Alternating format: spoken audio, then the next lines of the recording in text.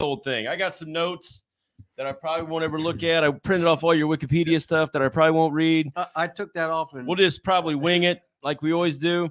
If there's anything you don't want to answer, just say, hey, I don't want to answer that question. We'll be cool with that.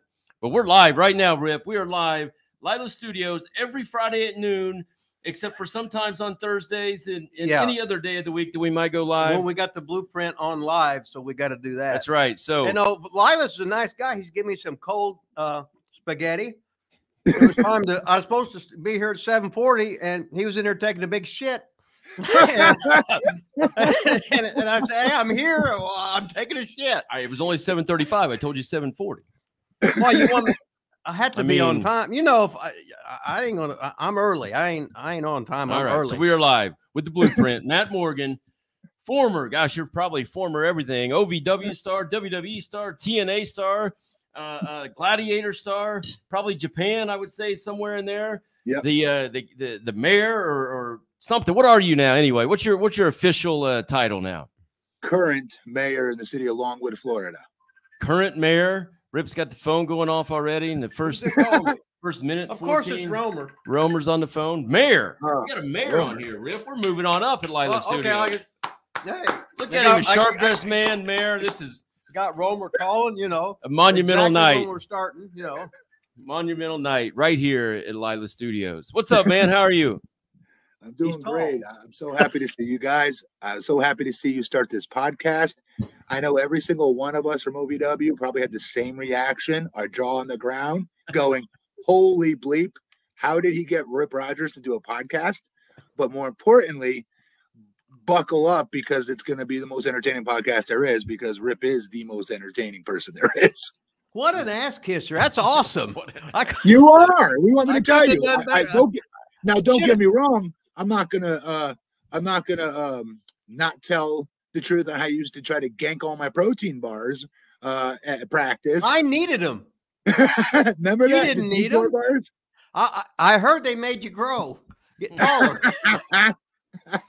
It didn't work on me. I think I was too old then. Yeah. Right. Hey, remember that battle royal in Seymour when you first come in and every time you grab a hold, somebody to slap you in the back? Yes. I didn't say I instigated that or tell them how to do it, but I'm guilty as charged. Just for the hell of a little initiation. Yes. Yes. So how'd that go down? Do you really remember it? What happened? I think I was there, but not in the match. I think I was in the crowd. What happened in that match? Basic ribbon. But the bigger rib was, do you remember when Rip made us learn? Thank God you did this, by the way, Rip. But anybody that asks, I always tell them the same thing. Rip is the best trainer there is. I'm not kissing ass. It's the truth, Rip. Because you always made sure that we were overly prepared for anything. Over fucking prepared for anything. Yeah, for anything. And if they ask if you can do it, you lie and say, hell yeah, I can do it. I did it to Vince McMahon when he told me to stutter. Now, man, but maybe you should have said no. Maybe I should have, but that's not how I was taught. Right? Yeah. Or trained. So, anyways, best rib ever was when Rip was training us on how to, do an hour Broadway, call the match on the fly. We couldn't rehearse it, couldn't talk to nobody beforehand. We didn't know who he was going to pair us up with, and I was crapping my pants all week. So nervous about this because I'm watching Doug and Damager do their thing, Rob and Nick do their thing, Nova doing his thing, and finally, I was like one of the last ones to finally go because I was probably more of the newer students at the time. And I don't know if you remember this, Rip, but you had me do it with Jackie Gata. Oh God! And in the middle of the match, he asked us to flip flop our roles. Switch. And now Jackie Gata was 7 foot tall, monster Matt Morgan. I was Diva Jackie Gata. And so eventually, I take her hand. I put it on my neck, and I give myself a choke slam with her hand. But more importantly, I learned to get that nervousness out of my system of what would happen if, somebody forgets a spot in a match, somebody gets hurt, things that I needed to learn, especially when I went to Japan and I don't speak Japanese, and to be able to be comfortable in that ring and either read their body language or more importantly, just be able to call things on the fly and, understand the language of wrestling. Yeah, that's awesome. In Japan, See, here's where they talk. Choke slammo. Armadraga. Suplexo. Ripperoni. That's it. What was the ripperoni? Was that the? That was a Boston crab where I'd hump like I was not. I was a guy that didn't like. I was a guy that didn't like women. Oh yeah. Yeah. Since I'm banned with everything or whatever, you have to read between the lines. Well, yeah, I think you can say the word. Just probably. Like when I'd be wrestling and people start going. Yeah, you can't say that. Yeah, okay. I'm not saying that's a different word. You can't say a different word. Okay. So I was in your class for a while. I don't know if you remember or not, but I was in those classes, man, and I always hid every single time that it was time for the 60-minute Broadway or whatever. I always head down, head the other way, whatever I could do. He never picked me anyway, but. So while we're on that topic, and we'll get to way more OVW stuff, but while we're talking about that, did you ever get the ding, get the fuck out of the ring when Rip would ding the bell at the desk? Of course. And then kick you out of the ring? You got a story on that you remember or why you got kicked out of the ring? More than once. It happened a few times, more than a few times. It was, God, what was it? It was actually not a full match. It was like one of our drills we were doing. Yeah, that's when he would usually do it. And it was, get the fuck out. That sound like Nova. That was the shit. That sound like Nova doing me. That's awesome. Is that what it sounds? Yeah. Have you guys had him on this? Yeah, he was on. Yeah, he was on not too long ago. He was on. He did a good job. We've had a bunch of people on, man. Yeah, we've had a whole slew of people on. I seen Mondo. Mondo's was pretty good. Yeah, we had Mondo, Nick, Rob, Nova, Jeter was on. Oh, damn. Mickey James, Gail Kim. Who else we had on, Rip? Shelly Martinez. Dr. Tom. Oh, Dr. Tom. Renee Dupree was just on. I saw that. I saw Renee's. Yeah, he was on live. So he did our first live. So all the top stars here at Lila Studios.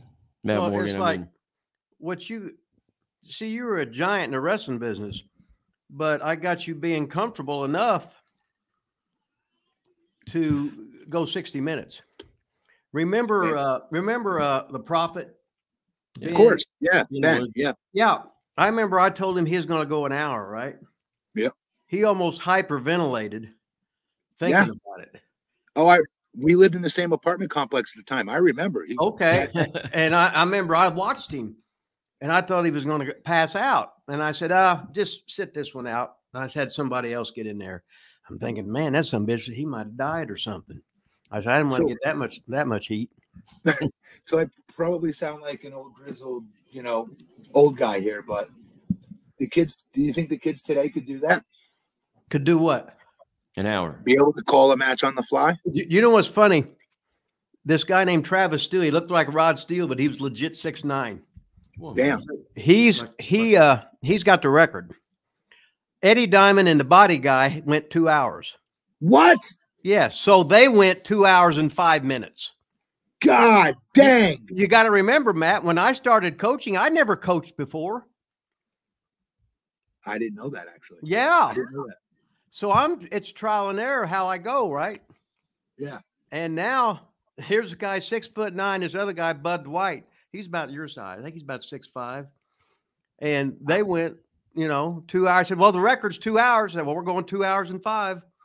And it was called On the Fly. And I told them they was going to do it now. And that was it. And I said, you got it? No, I said, we got this. So then Travis, he did it. Then he did a 20-minute promo on one word. I said, that light. No, 2 words, that light. I said, give me a 20-minute promo. Go. He started talking this and that. At the end of it, it all come down to that light. I said, well, class is out of here. Nobody can top that son of a bitch. But so I watch wrestling still. When I watch AEW, I try to catch SmackDown. Oh my God, you're a better man than me if you can watch a. No, wait a minute, we love Tony. I forgot about that. We love AEW. Sometimes, three times. Yeah, okay, I know, but that was a rib. But every time I watch this stuff, I always think in my head, what must Jimmy, what must Rip, what must Danny Davis think when they watch it? how overly choreographed it is now, and it's really all about the moves now. Well, I'll let Rip on the choreograph here in a second, but to answer your kind of question, because Rip went with his class, those guys, though, the only credit I will give them, I shouldn't say the only credit, I couldn't imagine being able to remember all of those spots for an entire match. I don't know how they do it. To call a match on the fly than to remember 35 spots in a row. I second that. I agree with that. I thought the same thing. As far as there's no way I can memorize all that. No way. So could they do it? I mean, I don't know. Maybe if they planned, not on the fly, probably, unless because it's just because listen. The thing is, you got to remember, calling match on the fly is you going off of the crowd, right? So a lot of it, the crowd biting on this? Or are they not? If they're not, you got to flip flop and switch shit, and you get them back, right? So with what they're doing today, they're just hoping that the crowd's going to pop for those high spot moves that they all do, and of course the crowd's going to pop because they're high spots, but they're not. It's not organic. They're not organically listening to the audience. And they're not getting new people either. I mean, they're not. It's weird. It's hard to explain. Yeah, their ratings. You got to remember, first they had one show, then they went to 2 shows. So that's true. But they're about year number 3. I think so. Yeah, and they're basically drawing the same thing they draw. They did draw. Yeah. I think they got a shot in the arm when they got Punk, but now they're back. I think they're back to the SOS. But you know. So what do you think about the Spot Fest, Rip? Choreographed moves. Well, that ain't for me, and that ain't for a guy that drew money, and that ain't the way you work. But but hardly any people really know that anymore. No. And these guys were brought up of, here's my match, here's my promo. Yep. Where we were brought up just fucking working. Yep. Never in my life did I get in a ring and choreograph a match and go over it. I used to go down to WCW and I'd see guys in the ring. I said, what the fuck are they doing? Oh, they're going through their match. Going through their match? God damn. Because how do you know what you're going over is going to work? How do you know it's going to work? They don't. And that's when what happens then, they fart at it. They fart at it. So now they go even faster, faster, faster. Well, they need to go slower, slower, slower and get a hold and work out of it. But they don't know that. And nobody in AEW, the agents are not going to say nothing. They just want to get that free check from Tony. I think Blueprint, I think that's what you need to call Tony up. Say, hey, I'm a goddamn monster right here. I'm an ex-WWE star, so you should be able to pay me like everybody else. You got so much goddamn money. You got that shitty football team, but not this year. No, they might make the playoffs. They're on fire, and they had the worst record in the NFL. The last how many since he took 35 over, years. He took over ownership or something like since that. Since they created the team. No, they've been in there a couple times. Wow. Now I remember the Blueprint one time. Now here's the thing with Blueprint. Matt, you were legit 6'9". He's 7 foot. 6'10", 3/4. 6'10". There you go. Okay, whatever it was. And then they had the gimmick boots. Yeah. And then, oh my God. I was like 7'2" when I first got there because I thought I had to be the height, like the shoot height that I was being billed at. Oh, I swear to God, I didn't know it would gimmick. I didn't know. Wait a second, you were a basketball player. You should have known better. I didn't know people gimmick their heights and weights. No, I swear to God, I didn't. I thought like Undertaker, 7 feet, Kane, 7'1". Like I didn't know. Well, what they do in the NFL and the NBA and everybody else, Barkley's about 6'3.5". That's true. That's true. I said he was a D1 basketball player. He should have known that. I already knew that. I said he should have known. Did you your height? Oh, okay. He's not wrong. He should have known that before wrestling. I know, right? Anyway, Matt, your problem is you were tall, well built, young, good looking. You know how everybody loves you until you start doing better than them? Yeah. You got caught into that shit. Yeah. And you also, being a big guy, you work like a little guy. Yeah. You knew too much stuff. As a giant, you'd only see giants only want to do, you could beat me with a tie-up. Any hold could be a tap out. Yeah. Concede anything. Yes. And you was trying to be a worker and not just stay on, just be aggressive, be aggressive, be aggressive, Right. be aggressive, make them go the ropes or whatever, this or that. But I saw that and I knew that, but I'm thinking, well, they'll smarten him up. Then he's just showing them he can do all these stupid moves, which mean nothing, especially since he's a giant. He got 22-inch arms, but he's doing all this shit. Yeah. And I said, well, then they'll see he can do all this shit, and then they'll mold him the way they want to mold him. Because you got to remember, when I was there, they never told me one thing to do with anybody. Right. If they used to say, oh, make him a heel, they'd bring him up as a baby face. I don't know if it was a rib. So I started trying to train everybody both ways. Yeah. And to switch characters and to be, okay, now you're the girl and she's you now. Now you got to work like the little girl. Just stuff to make you to learn to work and be relaxed at everything. And that everything's a rib. Don't get excited because then you'll blow up and you'll think too much. And the match will be the shit. And the match will be the fucking shits because you're trying too hard. Yep. It's just got to be a natural fucking flow. I wasn't able to get any, like the light bulb for me, honestly, didn't go off rip until I got to TNA. So everything I learned from you, everything I learned from Jimmy, everything I learned from Danny, it really didn't go off for me, honest to God, until I got to TNA where I was a lot more comfortable. I was able to be myself. I was able to talk like myself, God forbid, not stutter. I was able to, let my hair down, so to speak, on house shows and things like that. Like they should have been doing that with me in WWE. I should have been brought up on the road and doing nothing but house shows, and then still going to practice at OVW for at least 2 years. But they brought me up with 8 months of experience. I got from Tough Enough 2, that stupid show I was on. I had like 8.5 months of training as a baby face, keep in mind. And then they bring me up to SmackDown as a heel and put me with Nathan Jones, Big Show, A-Train. Like, I'm no longer a giant. In that group, I'm like the second tallest. Right. You know what I mean? So not making excuses, but obviously there's a big difference between working my size and working how I look. I didn't really get that. I didn't understand it, honestly, Rip, until I got to TNA. And right. Kurt Angle was there at the time, and he made sure of it. He was on me like flies on shit. Okay. On working my size and working how you look.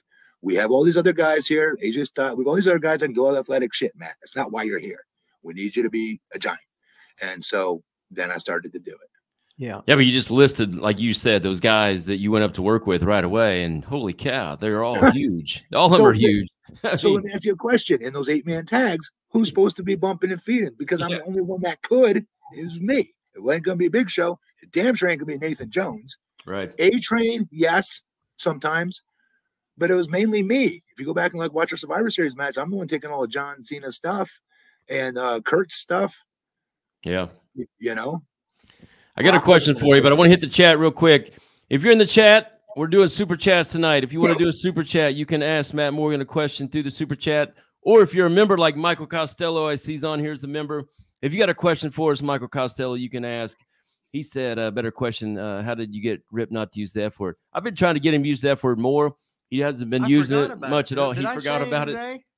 Yeah, you said it a few times today, so you're good. Well, the Weasel's on here. Yeah, don't put him over. Yeah, I'm not putting him over. He's got to be the super chat. He's got to be the super chat. So Weasel, Manny the Weasel Valverde, former Seymour Punk, former guy that took the trailer jack, former guy that took the suplex from Dad Severn. I'm not mentioning you on here today at all. That's right. Beat it. Even though he's the hottest stud in Jackson County. Oh, he is on fire, baby. He is. Hey, Matt, I know you were in the Gladiator thing. Was that a pre-WWE and afterwards or just afterwards? Good question. 2008. So after WWE, while I was with TNA. That's when it was. For some reason, man, I always thought you did that like before even Tough Enough. Confused. You're probably confusing when I did this Tough Enough show. Yeah, I remember you did it Tough Enough. I remember you were on there. I thought it was another thing. So you did the Tough Enough. Then they signed you out of that? Yes. When you went to OVW, you were signed, right? Yes. Do you remember? I actually had to go to a tryout camp. I tore my knee. I was like 382 pounds when I was on Tough Enough. I was way too fat. I tore my knee on that show. Long story short, I got my knee scoped or whatever. Jim Ross calls me and checked on my knee, see how I'm doing. I said, great. I thought I was done. I didn't think they'd want anything to do with me. And he goes, well, look, they want to take another look at you. They thought you had a lot of potential. Obviously, you got major size. We want to take another look at you. So I went down to Heartland Championship Wrestling, where I had my tryout camp. Kevin Seven, he was there. Tomko was there. Rene Dupree was there. Oh, wow. And I get put in a match. Dr. Tom Pritchard was the one that was there leading the way, and Jim Ross was there as well, and they're all making their little, notes on who they're going to sign, essentially. So I was nervous because I never wrestled in a match on Tough Enough. I just learned how to lock up on Tough Enough. That's about it. Wow. So I'm in a match with AJ Styles. He was at the camp, and I swear to God, this is how good he is. He was able to walk me through a decently plausible, this guy's never wrestled a match in his life, type of match. And I from that day, had so much respect for him. Honest to God, he's been a good friend ever since, because he led me through that, obviously. Yeah. And I think he was a major part of me getting hired. I really do. Well, it obviously was. He did a very good job, and you should be indebted to him for life. Yeah, absolutely. And a lot of guys would have been a fucking asshole and would have buried your ass because he was a smaller guy, and you had the advantage of being built, jacked, tall. You know what I mean? Yeah, 100%. Rip. But then again, you ain't no competition to him. No. Yeah. No. Yeah. He wants you to make it so that a smaller guy makes him look even better, especially when you're selling for him. You're 100% right. But so, long story short, then all this, I went ahead and they ended up signing me out of that camp. And nothing was guaranteed. I was told basically every 90 days I could get cut. Oh, yeah. Right. So I had this in my head when I went to OVW that every 90 days I start getting really nervous, that I might, lose my job. You never know. You never knew. No matter how much smoke people blew up your ass. Yeah. I just knew every 90 days I could technically lose my job because they would cut people back then. So you show up to OVW. Rip is the head trainer at that time, right? Yes. Meet Rip Rogers. You remember the first interaction? Give us your first impression, if you remember, of the Hustler Rip Rogers. Nothing, just that he was obviously a former professional wrestler that everybody knew. And that I remember him being a bodybuilder. Rene Dupree also lived in the same place I lived, the Suburban Lodge, when I first moved there. And Rene was living in there too. Yeah. And so Rene gave me this skinny on the way over to the arena about Rip. So I had all these, preconceived notions of what's it going to look, what's it going to look like, that kind of stuff. And, but as far as meeting him, no, I just thought he was always very cool, funny as hell. A little intimidated at first. Yeah. I mean, because he told Rene he's going to be dead when he was 35. Everybody's got kind of a. That's such a true story, though. He said to Masters and Rene. No, I told Chris when he was 30. Rene was 30. Yeah, Rene was 35.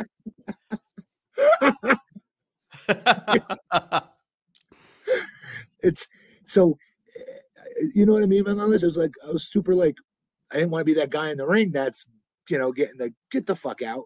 Yeah. But once it happens and you get over it, yeah, then you're good, right? Then it's who cares. Yep. Do you remember your very first? I'm not talking TV match. No. I'm not even talking practice match, house show match, whatever match. Your very first OVW match, because I think I know your first match. I always thought if practice match, it was Rob Conway. Yeah, not practice. I'm talking at a show. Was I even allowed to wrestle at a show yet? I mean, eventually you had to have a first match at a show. Didn't I do stupid tug of wars and shit like that? 3-on-1? And I thought I did that. Well, you might have, but I don't think it was your first match, unless I remember wrong. Mark, I think your very first match, I think I was in it because it was my first match. I think it was you. I think it was Conway. And God, now I can't remember. You, Conway, and maybe Jindrak, somebody against me, Damaja, Danny Holly, and Travis Tomko Bain, whatever his name was there. It was a 6-man, and you gave me this choke slam at the Ramada Inn with that low ceiling in Indianapolis for the finish. I remember that. And I think that was your first official OVW match.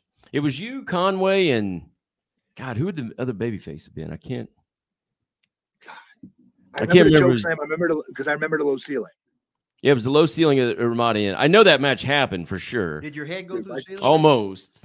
And I'd never taken it. It was my first match. I'm pretty sure it was yours too, but I could be wrong on that. Thank you many years later, because especially when I first started, my choke slams were brutal, brutal. So I was like, thank you many years later. I've never given one. I was like, well, I've never taken one. It's gonna be great. Let's make it the finish. The greatest one. This will be the greatest choke slam tonight, baby. Yeah, mine were brutal.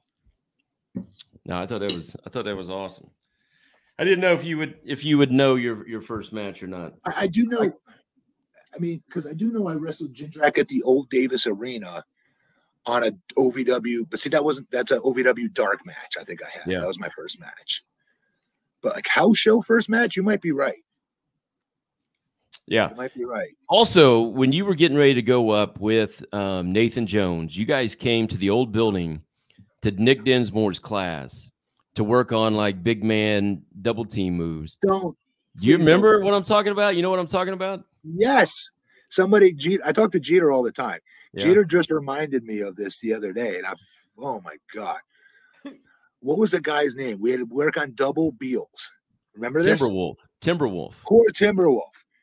Timberwolf, for those at home that don't know, nice guy, super nice, would do anything to make it in the business, right? Super nice guy. But he's small, kind of fat, but super short. I mean, he's like hardly 5 feet anything, right? He looked like he was about 50 years old, so I don't know how old he was. Did. I'm trying to be nice here. Yeah. Anyways, me and Nathan Nick wanted us to work on doing a double Beal, like just do simple big man double moves, double big boot, hand on each other's shoulders, give a guy a double big boot, double Beals, simple moves, right? That we can't F up, right? Well, we did. We went to go double Beal poor was it Timberwolf? Timberwolf, yeah. And he goes up in the air, and then lawn darts right on his head. And that was I'm not lying. That was one of the scariest, like 5 seconds, 10 seconds. Well, I mean, they called 911. I thought we legit paralyzed him. He turned purple, and Nick called 911. Yes. I thought we paralyzed him. Yeah. Who had to pay for it? I don't know. They did. Yeah, they came and got him, and then once they left, Nick goes, "All right, who's next?"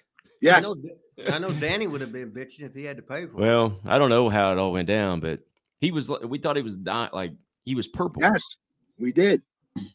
You're right. Came right down on his head. They didn't have cell phones then, did they?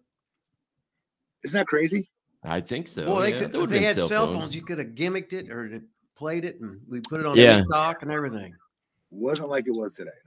No.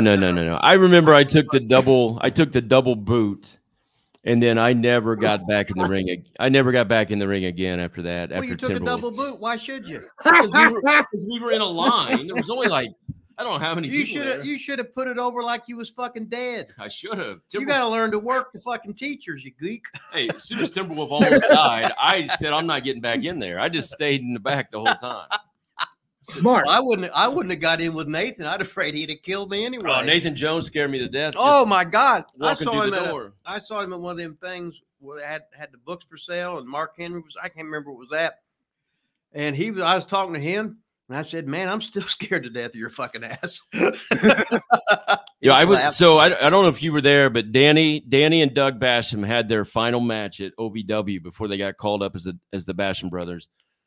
And it was electrifying. It was one of the best matches I've ever seen. And I'm up at the top in the back, and Nathan Jones is up there, and he's like cutting promos on us. Like we're trying to watch this match, and he's like having promo class, and he's like, "Yes, hey, am I scary?" I'm like, Nathan, you just scare me just sitting here. You don't have to cut a promo. Like, dude, try driving in a car with him. That's all he would do. Couldn't imagine. I can tell you all his promos to The Rock, Undertaker, which is good practice. If we're being honest, that's what we were taught. Wake up in the morning, whether you're shit showering or shaving, cut that promo in that mirror, watch all your facials. Correct. We didn't have camera phones to tape us back then, right? So that's how we learned. But Nathan would take it to the next level. Nathan would be doing while you're out eating dinner. He would do it in the weirdest way, like what you're talking about. When you should be watching that match and learning, he's sitting there cutting promos. I know exactly what you mean. Oh, he's scared of. Keep in mind, he's killed, and he will kill again. I'm joking. Well, so obviously don't say anything too bad if you think he's going to kill again, but I'm joking. You got any? I'm kidding too. You got any Nathan Jones stories? What was that? I know you guys weren't together very long, but besides the promo driving around, I mean, just how he quit. You know, we were in Australia. His big homecoming for him. I didn't even know this story. I don't think I didn't either. We're at let me answer this guy's question. Can I answer his question or no? Yeah, he's in green. You can answer that question. Michael Costello. Yeah. What was Matt's favorite pairing or faction to be a part of? My favorite pairing, if I was tag teaming with somebody, if that's what he means by that, probably Hernandez at TNA, because we were going to be good opponents once we broke up. That's why. But faction was part of the Fortune group in TNA for a little bit. But the storyline of trying to get me into what was called back then the Main Event Mafia, which was Kurt Angle's group. It had like Kurt Angle, Kevin Nash, Sting, who am I missing? Booker T and Scott Steiner. So everybody's a former world heavyweight champion in this Main Event Mafia group. All the top and stuff. So the story was I was trying to get in, right? And so I had to go through every single one of those members one by one until I got to Kurt at TNA's version of what their WrestleMania is, which was called Bound for Glory at the time. And it was a good storyline. It was a year-long storyline. They actually thought it out in advance, not just like some weekly crap, right? It was like 6 months planned out, 8 months planned out storyline. And it helped me a lot, helped me learn a lot. I got to learn to work with really good workers that were far better than me, much more experience. And I improved because of it. So that was my favorite pairing. But back to your question about Nathan, when we're in Australia. Hey, hold on. No worries, Michael. You didn't interrupt. You're in green, baby. You can good job, Mike. show. You can ask all the questions you want. So back to Australia. That's where Nathan Jones quit. So we were on a house shows tour in Australia, and we had just found out that WrestleMania 20, me and Nathan were going to be beating, all according to plan, obviously. And everybody knows everything's written in pencil because it can be erased, right? Mm-hmm. But me and Nathan were going to be winning tag team championships at WrestleMania 20 versus Charlie Haas and Shelton Benjamin. They were going to put the titles back on them, and then me and Nathan would eventually beat them for it. And Nathan ends up quitting while we're in Australia. Wow. He had a hard time dealing with a lot of the ribbing, right? Like, they didn't rib him hard, to be honest.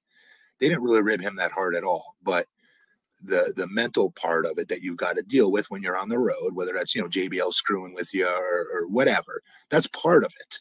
I mean, Rip, you played sports. The ribbing that goes on is nothing compared to what you get if you're playing like a Division I college with basketball, for instance, or football.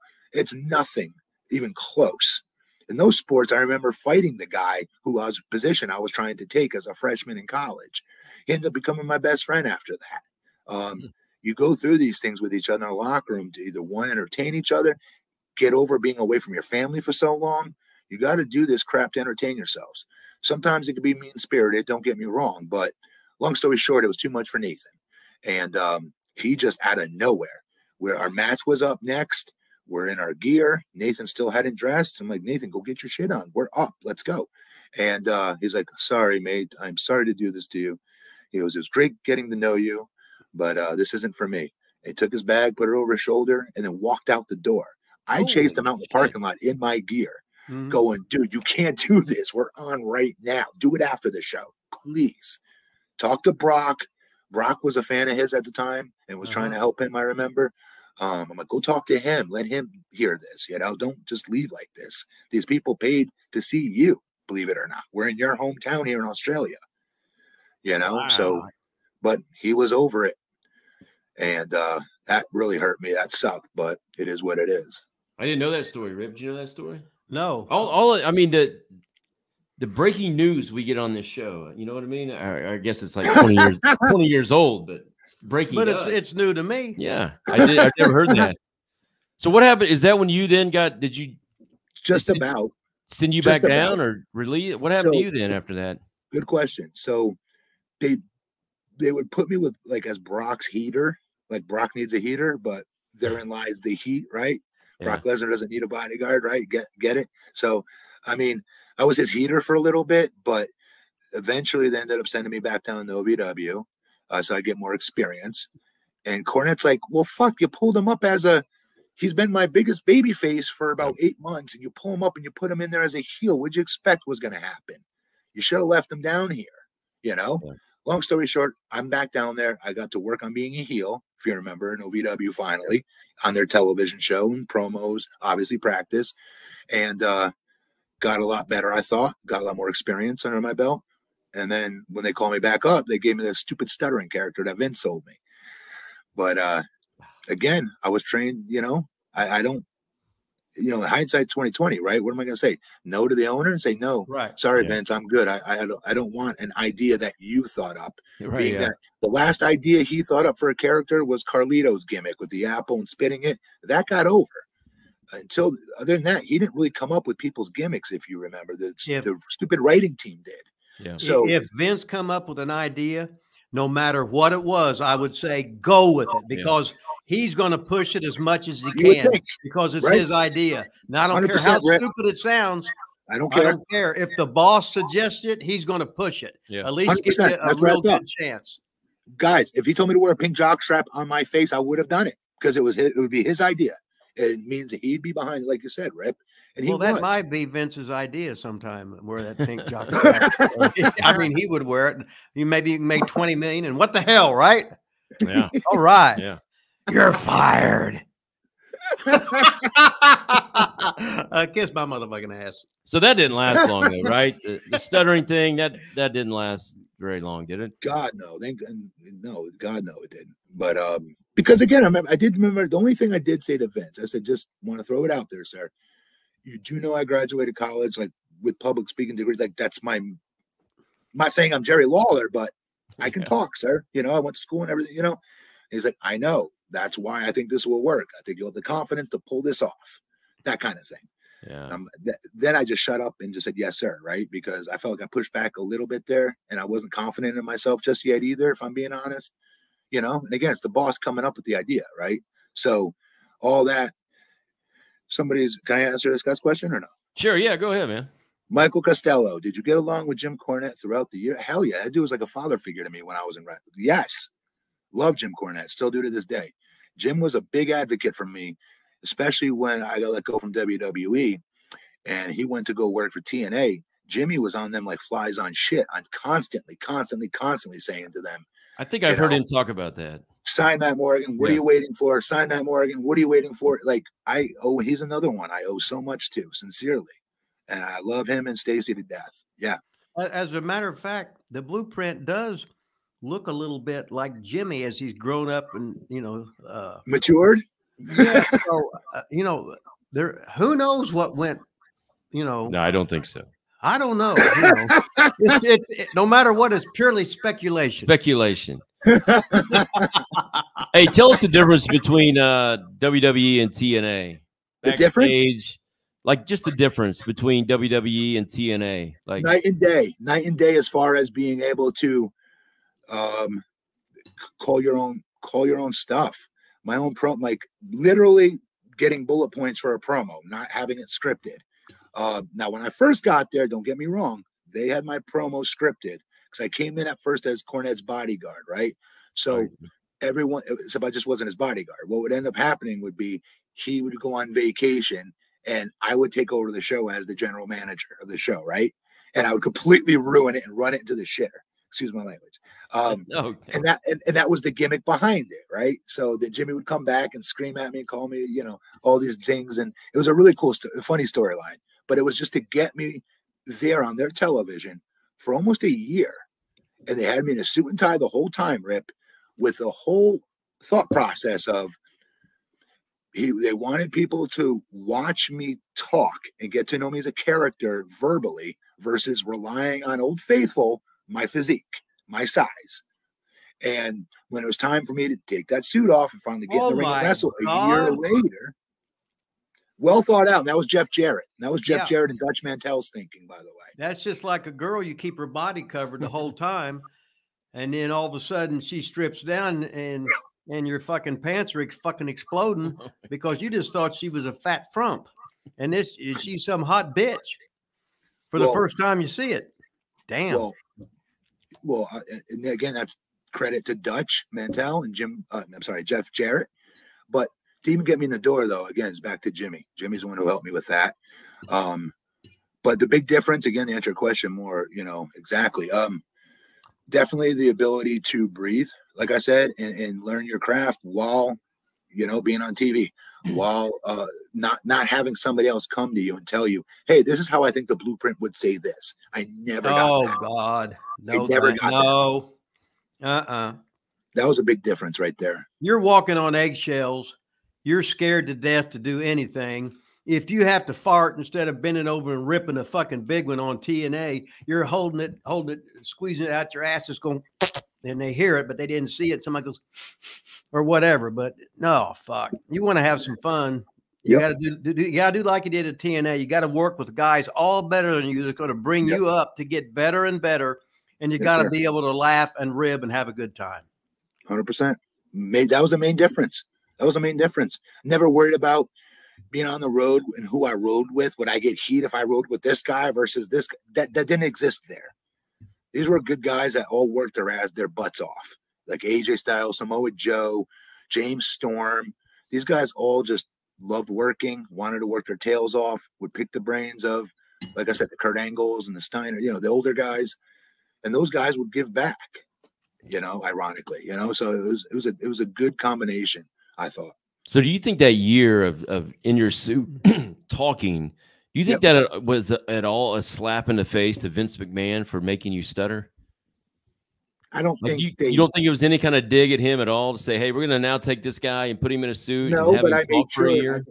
But I made sure one of my very first promos I cut, I did say, and no, I didn't stutter. At the end of it, that was my way of being a little simple-minded baby, being a sore sport, right? But that is what I did. But not them. They don't care that much.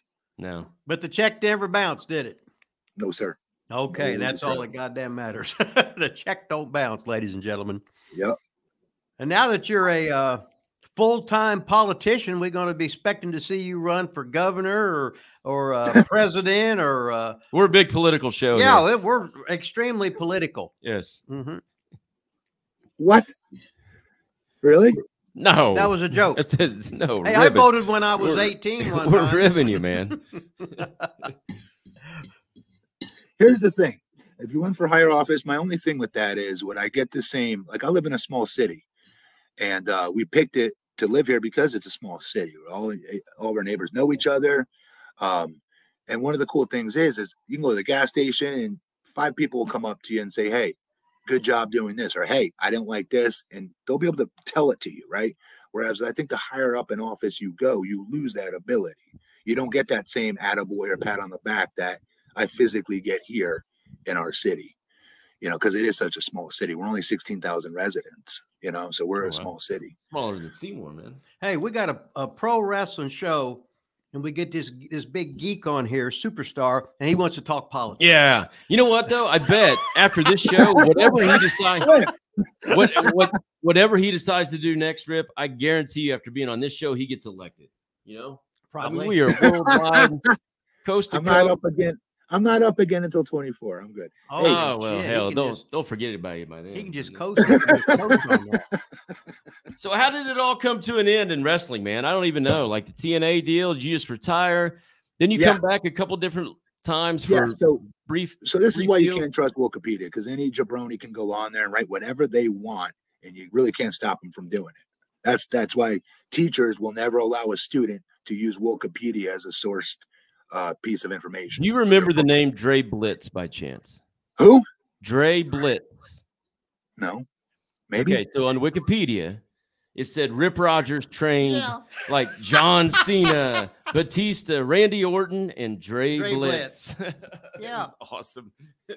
So that's what I mean. You can't trust it. But so when I stopped wrestling was me and my wife were trying to have a kid for like 12 years, dude. And we were told we had no shot of hell ever having kids, right? I followed that story a little bit, yeah. Yeah, we went through 7 bouts of IVF with ICSI. That's like 20 grand a pop, keep in mind.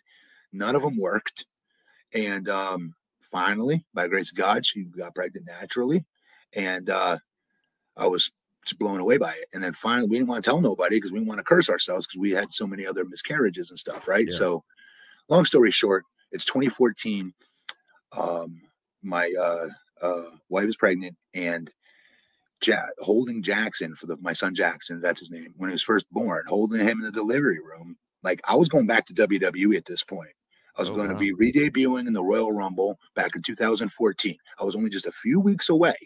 I had new gear, new everything. I was going to be able to be the blueprint there. It was going to be awesome, right? But I had just left TNA, and I was about to go there, back to WWE. I was going to be a surprise entrant in the Rumble. And I'm holding my kid for the first time on January 7th.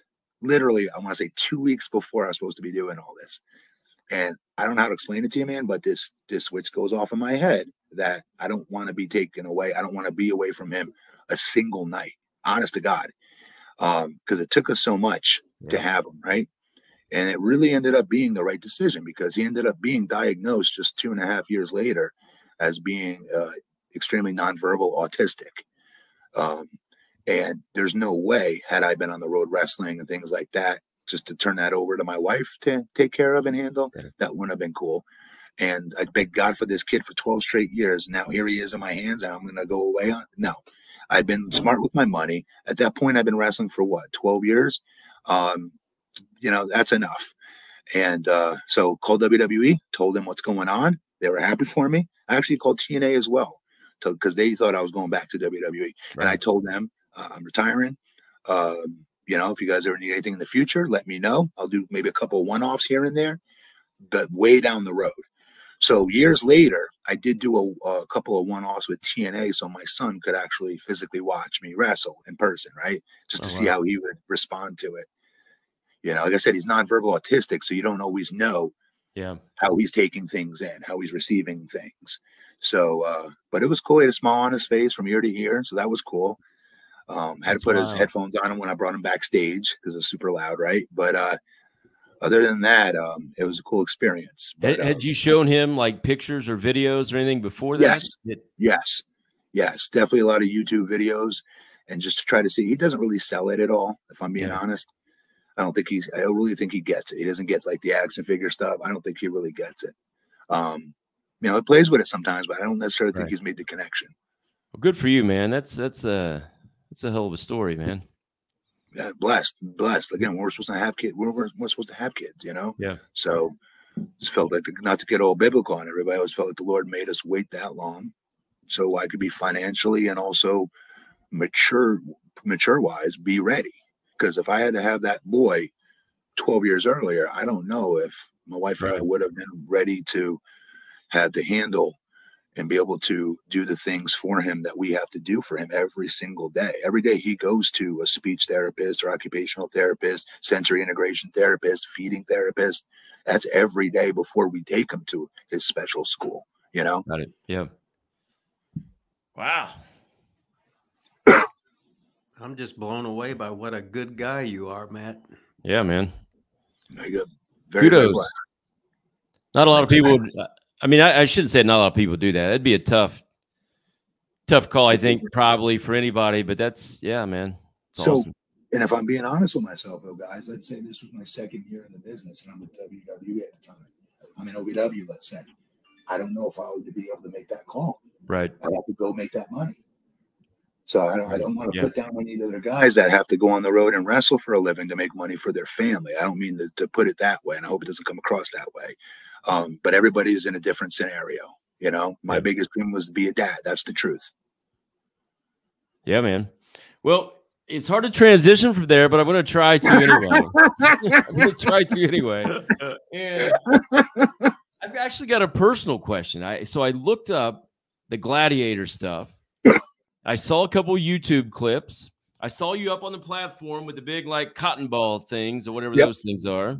Yeah, and I think both of those guys really could have taken you down. To be honest, I thought both of them kind of had you on your toes or on your heels. I think the first guy for sure had you. I mean, how fixed was that? How staged was that? Is there any reality to that, or?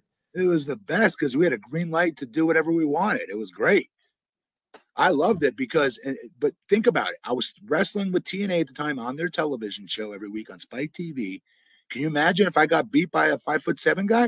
That's why I thought maybe it was. I would never be able to walk back in the locker room. I would never be able to live that down. Pretty sure that first guy had you. I don't know. I'm pretty sure that first guy had you. You're out of your mind. I am the only undefeated American gladiator in the history of the whole show going back to the 80s. As far as were you on one show? No. Oh, okay. All right. Four shows. He was like 1 for 1 in 3-point shots. No. What else did you do on there? Everything? Did you do all the events or just that event? No. God, the pyramid. God, I don't know the names of all of them. There was like they did new ones because it was a newer version of the show. Right, yeah. Definitely the pyramid. I did it like 5 times. God, what was the other one? There was a couple other ones. This is kind of like football. We had to take the ball and put it in the in the thing, yeah. But that's me and 2 other gladiators too doing it. So it's not me in singles competition like the joust was. You know what I mean? So no script, huh? No, that people are winning money. No. Okay, hey. Those guys are trying to win money. And remember, they're competing against each other, not the gladiators, essentially, right? It's whoever has the best time or did the best and got their ass kicked the least against the gladiators is who wins the show, essentially. I mean, Rip was a boxer and fixed boxing matches, so I figured gladiator could be fixed. Anything can be fixed. Anything can be fixed. I mean, Rip fixed his own boxing matches, for crying out loud. No, I swear, definitely not. Some of them. Some yeah. Some of them I asked the guy, you know, if you want to tell him the Cody Cox story. Cody Cox? Or what? Yeah. Well, that's the guy I boxed him in Louisville. He was legit too. He won. Well, remember how he got killed? He got choked out when he went home because he got everybody in town was scared of him, and all the bouncers jumped on him. They choked him out and killed him because they're scared of him. But I boxed Cody Cox, the Alaskan assassin, in Louisville. And what happened? We walked in. I said, "Hey, Cody, hi, Rip Rogers. We're fighting." He goes, "What?" I said, "Yeah, we're fighting." I said, "You're going over." He says, "What?" I said, "You're winning." He goes, "I know I'm going to win." I said, "Don't." I said, "Get with it, you geek." I said, "This is what we're doing." And then he went out there, and I cut a promo. He went along with it? Huh? He went along with it. Well, the thing, what it was, is we had blah, blah, blah. I told him what to do. He did it. He said, "That was the most fun I've ever had in my life in anything." I said, "It's called working there, kiddo." He says, "Man, can we do that again?" I said, "Well, Jack Dempsey used to do it all the time with the same guy, but now you can't do it. They got stuff on tape and they keep records and everything." But wow. But it was awesome. You tried to do it with another guy, and he said no, so Rip beat him. The next time I saw Cody Koch, he had bleach blonde hair. He copied my gimmick. It was awesome. Oh, my God. Really? Yeah, I mean, you can do whatever. I boxed a left-handed Mexican. I told Pete Susan's the promoter, I'll fight anything but a Mexican because they can all fight, and a southpaw. So he gave me a left-handed Mexican because before I was supposed to fight this University of Louisville football player, and I intimidated him so much by just being a wrestler that he acted like he tripped and fell down the steps. And he was a big, like 6'3", 240-pound guy, and I can't fight. And he obviously couldn't either, so he bailed. So I made Pete pay me what he owed me. So I can see Pete say, "I'll get you, you son of a bitch." So that Mexican knocked the shit out of me. It was just like Rocky, spinning around, discombobulated, beat the holy shit out of me. Damn, Billy. Yeah, Rip goes out there for a boxing match with the bleach blonde hair, hat on backwards. Yeah. Pink Malcolm X hat. Malcolm X hat. Mm-hmm. The pink, did you have the pink jacket or whatever? Cutting a promo like it's a wrestling show. Yeah. Rip, how long were you wrestling at this point when you did this boxing? I was 41 when I boxed. How did I not know this? You were probably right. Well, this was 1995. 95. How was this not one of these Rip stories that I've heard thousands of others about? How did I not hear this? It was like the Nathan Jones story. We were just waiting just tonight to bust it out. Yeah, this was it. It was what was happening, you know. So I fought this one guy in his hometown, and I'm fighting him, and he sees me, and I got down to like 197, which made me look real big. And he got so intimidated, his eyes were like turning red. I thought he was hyperventilating. I thought he was the prophet, thinking about that 1 hour Broadway. Yep. And I said, Monty, I was fighting this guy named Monty Cox, and who's the MMA guy. But I said, Monty, I said, give me your payday and you can knock me out in the first round. I don't give a shit. And he wouldn't do it. He said, no, I don't want to. I said, are you sure? So I said, okay. This motherfucker tries to kill me about the first minute in. And then all of a sudden I see him go, I said, you're mine now, motherfucker. You got him. You got him now. Yeah. So I knocked him in. I knocked 3 knockdowns in the second round, and that was it. But I said, give me your payday. And because he was from Davenport, Iowa, and that's where we fought at. Anyway, he wanted to try it on his own. It didn't work, but what the fuck? To all the fans that watch the show, I'm sure they already know. If not, then you're not watching. Then you're probably not paying attention to Rip talk. But Rip is a cardio king. Cardio king. That is something else I should thank you for, because it was very hard for me to blow up because of the crazy drills we did. But also you learn to relax. Yes. You learn to relax, and then you don't get tired like other guys because they're busy thinking too much.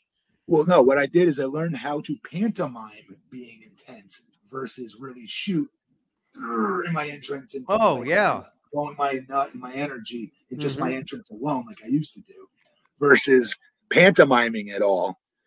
You know what I mean? Because I was relaxed enough to do it, right? But you know, the other thing too, and people mention all the time, you said those crazy cardio drills. They weren't though like squats and things like that. They were wrestling drills. So it was all chain wrestling. You know, that's how you got your wind. And you also learned as you did it. You just didn't go out there and do a bunch of squats. I would tell everybody, I said, when I'm doing squats, it's not for cardio or none of that stuff. You want wrestling cardio, get in the ring and wrestle. Wrestle. Yeah. Just do it. Yes. And then push yourself, get a hold, fight up, use your facials, intensity, blah, blah, blah, fight back and forth. If it's too smooth, it's too goddamn phony. I don't want crisp stuff. I want stuff to look like it was a struggle. You can't pancake block a guy every time. Shit. Yep. No, this has got to be like it's an athletic contest. I don't want all the punches right on the nose. I want you to miss. I want you to barely hit him. I want you to glancing blow. Amen. Make it like it's a real goddamn fight. Amen. And that's what's missing today for sure. What'd you say? And I think that's what's missing today for sure in most of what I watch. It is. Now we're just watching it to see how athletic these kids are and what's the crazy spot they're going to do next. And okay, as an athlete, I can say, holy shit, I couldn't do that. That's impressive. Right. However, it's not the same way I watched wrestling back when I was a kid. And really believing, and I'm not a mark. I'm not saying I know wrestling's not a work, but still, there are still moments you get lost in a certain story. I'll give you an example. That Sami Zayn storyline right now with the Bloodline. That's a great storyline. Yeah. Even Rick put it over. Yeah, that's a good storyline. Yeah, and he's awesome. He's great at his part too, man. Like right. Yeah, his facials, his body language, everything. Your eyes always go to him. Yep. Create the character. Then they'll buy the wrestling, but create the character. Yes, sir. It's pretty fucking. Let me answer this guy's question. Mike Costello again. Yeah, he's hot. He's a hot item here today. Did you talk a lot with Hulk Hogan during American Gladiator days? Yes. So Hulk is the one that actually told them that they should look into hiring a professional wrestler for the role of the Beast character. So the Beast character that I played, people auditioned for it. Johnny Stamboli, I believe, auditioned for it. I want to say Luther Reigns. I'm not positive about that. This is just, I heard this third hand, so maybe that's not true. But they had others all do it, audition for it. And then luckily, you know, he told them to go with me. I thought maybe Hogan was with TNA at the time. He wasn't with. No. Okay. No, is that weird? No, he came a little bit after that. Oh, wow. Yeah. So you was wrestling in that funny ring? Oh, yes. And it did feel that way at first. It did feel that way at first. Yeah. Did you get used to it? Yes. On tons of house shows eventually I got used to it, but because you go to shoot a guy off and yeah. You got to think a little bit more. You do, and also Rip, the ropes were super tight because they got the shorter between the turnbuckles. Yeah. They're shorter, right? So I always felt like a big kid in a playpen. Well, really, it was just a fucking stupid idea. It's what they thought separated them, you know. But then when Hogan got there, he was just like, "This does not look like a pro wrestling ring. Right. Why get rid of this?" Now, did they go back to it? It's a good question. I don't know. I thought they did I don't know. I'm not sure. I don't know if they did or not. I thought they did at least for a little bit, but maybe they did. I'm not sure if they did. No, we're about an hour, Rip. You got anything else here? Shit, we're on fire. I'm just listening to him tell stories and shit. I want more gladiator dirt, but he said it's all just normal competition, man. So I don't know. No, it really is. I'll tell you that in a heartbeat. Come on. Hey, how about Tough Enough? What was it like? I don't know if I've ever talked to anybody that was actually on Tough Enough. What was that's before like the NXT where they did, you know, like the competitions out in the ring and stuff. I know there was competitions. Was your group competitions? Because I thought I remember early on it was more wrestling, and then it became competitions. Yes. Did you have competitions in yours? You have competitions to like win dinner for all the other competitors or something stupid like that, right? But every day you had to run. We had to run a mile and beat our time every morning before we get into the arena to start the warehouse to start wrestling or trying to wrestle, and learn how to bump, back bump, front bump, learn how to lock up, learn how to chain wrestle, that kind of stuff. But you did it all day. And their intent was to try to, you know, drown you out and give wrestling a better name, right? To try to make it look, it's not as easy as everybody thinks it is, especially when you have like Bob Holly and guys like that are the trainers of the show. They're going to try to weed out the weak as soon as possible to make that point, which I don't blame them for. You know, but anyways, it was cool, but again, like nobody was there sitting there was going to pull me off to the side and say, "Hey, all this stuff you're learning, it's good to learn, it's good to know." Like what happened with OVW, right? When I got to OVW, even though I learned how to do everything, Rip and Danny or Jim, everybody, even some of the older veterans there would always pull me aside and say, "That's great. You know how to do all that. That's good. You have to know it all. You have to know all the basics, all the fundamentals, man, just like basketball. You have to learn how to lay up a ball before you can start dunking it, right?" I said, "Yeah." They said, "Well, same thing here. Still do everything that you're being asked to do, but you're going to also have to learn a different way to wrestle because what you're doing in there right now is just learning the fundamentals, but you're going to be doing things that are going to be slightly different because you're here to be different. You're not here to be like everybody else that's in that ring right now." Now, I was still so green, Rip. I didn't get it. I didn't understand that yet. I didn't get it at all. I just thought, well, shoot, I have a 41-inch vertical leap. I need to show that off. So I'm going to do a leapfrog right now. Rip will be really impressed with that. You know, like that's how that was my thinking. And so it didn't, it's not until I got to TNA did the light bulb finally really go off on, holy shit, this is what they meant. Who was in your group at Tough Enough? Who won that? Do you remember who was that? Jackie, was that Linda Miles and the them? Two girls. Good call. Linda and Jackie both won it. Was it? Yeah. Wow. They made me leave after, I don't even know how long I was there, like maybe 6 episodes or something like that. I tore my knee. Oh, because we were on the beach. Yeah, there you go. There's an example of Van Lawless. We were doing beach training, which was good for cardio, okay? But it was like an obstacle course. So I'm climbing up this 8-foot wall, which basically you just jump up and essentially hop over, essentially, right? If you're going as fast as you can and jumping as high as you can, right? Well, I did that, and I landed in this kid who was in front of me's foot hole. So my ankle goes one way, my knee snapped the opposite. Oh, God. And I was pissed. And I was like, how the is this supposed to teach me how to wrestle again? Could somebody tell me that? How is this showing me how to wrestle? I was pissed because I knew I was screwed. I knew my knee was shot. And I was so angry because I thought that'd be my one and only opportunity to make it, because I didn't know how you make it to WWE. You can't go to a Boys and Girls Club when you're 8 years old and say, hey, show me how to swing a steel chair and be a pro wrestler. How do you it wasn't like it is today where there's schools all over the place. At least there wasn't where I'm from up north. There was like one school up in Massachusetts. That's the only one I knew of. So I didn't know how you got involved. Yeah. Wow, that's wild. Anybody else get signed out of there? Do you remember, besides the winners? From my season? Oh, Kenny King. Okay. Yep. He was. I didn't know he was in that. I didn't know he was awesome. I felt he was the front runner. I thought he would have won that. I thought he was going to win that show. He was really good. He picked up everything the fastest. Yeah. You know what I mean? He had a hard time with the promos and things like that, but his wrestling was friggin' really good. He picked it up much faster than all of us. With this guy, Jake. Remember Jake, the fireman with the crazy mohawk? Yep. Super shredded. Yep. Yeah. I do remember him. Whatever happened to him? I don't know. He just fell off. I never heard from him again after that. Yeah. What else you got, Rip? We had one more guy. We had that crazy guy, Hawk. Do you remember Hawk? I remember the name. I don't. He was crazy. Funny as hell guy. Not really crazy, but, you know. I think your season, I think I only watched probably the first 2 seasons. I didn't really watch after that, but I don't really remember. You didn't watch Capitelli and John Tony Nitro season? Well, who was the first? Oh, no, wait, I did. They were season 3. They were season 3. They were. I did watch that because Nydia was one, right? Nydia, was she one? Nydia, Maven were one. Okay, I did watch them then. Yep, I was thinking they were one. I forgot about Nydia. Yeah, I was thinking it was flip flopped. I did watch. Nydia was getting good. Nydia got good after OVW training.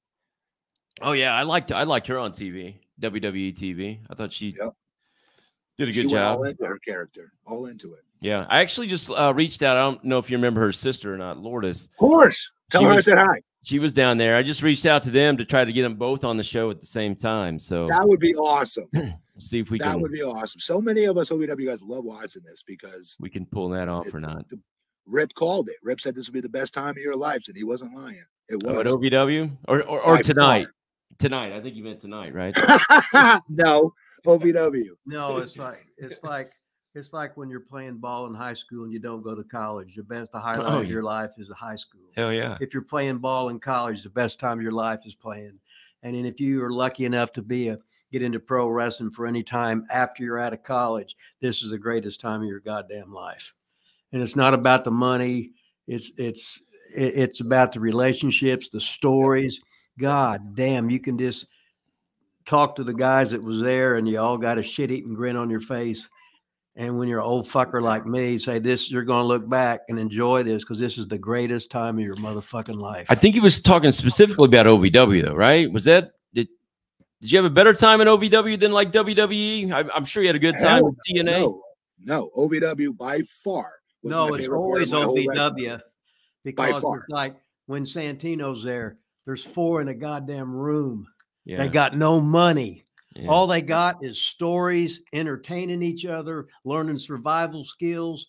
You can make that goddamn money later, or you're going to come in broke anyway and die broke. So who gives a fuck? So have a good time. Yep. Hey, you want to know something? My class, we're all still friends. I still talk to Nova. I still talk to Jeter. Still talk to Hitman. Still talk to Magnus. Mickey, obviously. God, I mean, all the time. Like, it's not just like, hey, like once in a while every Christmas do we talk. We talk consistently. That's awesome. All throughout the year. It's pretty cool. It always felt like a family. All right, Rip. This is fucking we got to let him go. He's the mayor of the year, father of the year, husband of the year. He's overtaken everything that you always say about me. Matt Morgan is now overtaken every single one of those accolades that I used to have. And he's younger than you, taller than you, better looking than me, everything. And he's better dressed. We should have never had him on the show. No, he should have never had him on the show. He makes you look bad, and you destroy me. Terrible. So he makes me look like Manny the Weasel Valverde, who I swore I wasn't going to talk about. If this thing wasn't live, I wouldn't put it out. You know, it would. Nobody would ever see this if it wasn't live. If it wasn't live, yeah. Right. Hey, we do one more thing here at the end. We gotta get a good head bob in. Do the head bob with us. This is a big outro. That's it. Hey. Big gold and a bill for big song here at the end. There we go. Hey, thanks a lot, man. Really appreciate it. Thanks, it's awesome having you. Love you guys. I mean, good night. Love you, man. Thank you. And Rip, thank you for everything. I mean that, Rip. Thank you for everything. Greatest ever. Hey, just send me money, baby. I tried a TNA, if you remember. I did try. I wrote Dixie hard about that. Speaking of Michael Costello, thank you for the super chat tonight, man. All that was right, awesome. Super chat, baby. Michael Costello. We're out of here. Thank you, guys. Love you guys.